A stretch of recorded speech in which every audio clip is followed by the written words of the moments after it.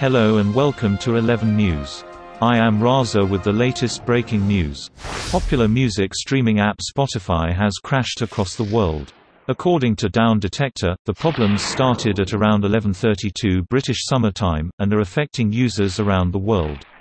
While the reason for the outage remains unclear, of those who reported issues, 67% reported problems with music streaming, 28% with log-in, and 4% with the website. Devon tried to access the Spotify iPhone app, and found that it crashed. Spotify has been contacted for comment.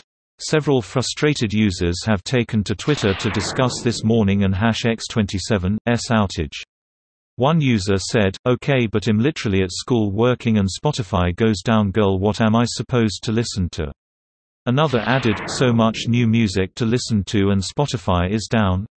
And one joked, "App crashes, me checking Twitter to see if anyone else experiencing the same. Spotify down."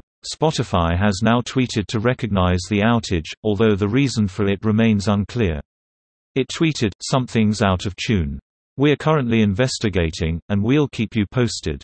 If you want to remain updated, please subscribe the channel. Thanks for watching."